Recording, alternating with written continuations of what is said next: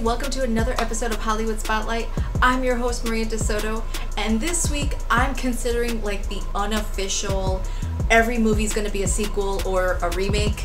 So let's get into it, and we're gonna start off with our number one movie, Ralph Breaks the Internet, which seems more like Ralph has broken the box office. Wreck-It Ralph, the original, was one of my favorite movies, and I'm not surprised that this movie is done so well because the first movie was all about, doing cliches about video games and stuff like that. So it's no surprise that if you make fun of internet and memes, it's basically gonna be a surefire hit. And I expect this is gonna be on the top 5 for a bit now, but I'm very excited for this film.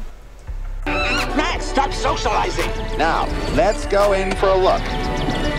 Dr. Seuss's The Grinch. No surprise that this movie has done as well as it has. It has already grossed over $200 million at the box office. Did we need another Grinch movie? Probably not, but I guess we are loving it, and I guess we're just gonna have to do with 3 Grinch movies during the Christmas season. But hey, what's another Christmas movie added to the list, right? Creed 2. It had a great, strong opening weekend and Thanksgiving. Needless to say, this movie, it was great, and it was an exciting continuation to the first one. I really like this film, and I hope it can continue on for the next week and it can build up its traction again. I know it's really tough competition at the box office right now, but Creed 2 is a really great film. Fantastic Beasts and the Crimes of Grindelwald.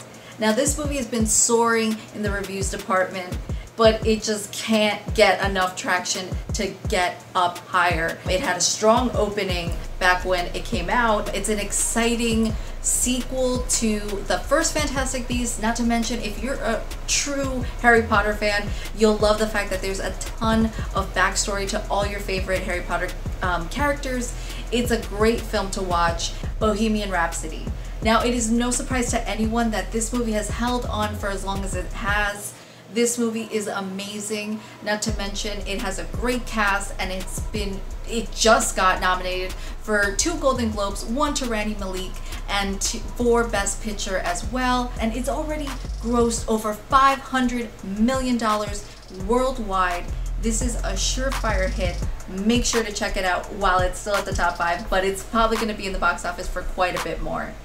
Have fun this week, and always remember, check out the movies.